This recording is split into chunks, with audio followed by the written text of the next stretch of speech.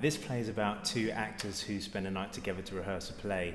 And in rehearsing this play, they kind of begin to analyse each other.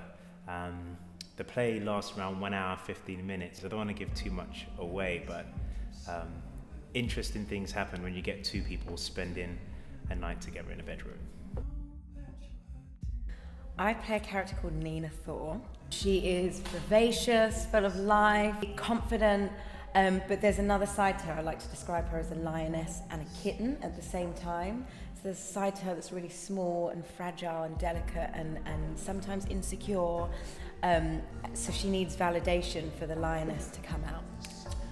I play a character called Sean. He's an actor, he's in his 20s, struggles a bit to be himself in real life, and he kind of hides himself a bit. The biggest challenges that I have faced rehearsing this piece is learning my lines. There are a lot of words to learn, and that has been the biggest challenge for me. Been through an interesting process in putting this play on. The play was on 4 years ago at a theatre called the Questus Theatre in Ealing. We did it as a kind of workshop. It was on for 3 days.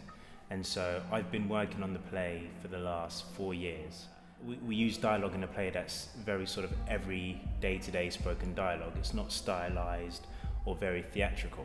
We've tried to look for ways to tell a story, but tell it in a really simple kind of way, which has been challenging.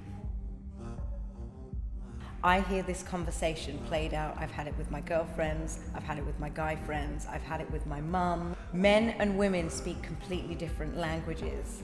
That is why it's so relevant. Girls are going to be like, oh, I've been there, that's so frustrating. And guys are going to be like, I hate it when women do that. It's just something that we see played out every day, everywhere. I guess what's really cool about the piece, at least to me, is that it's something that everybody goes through.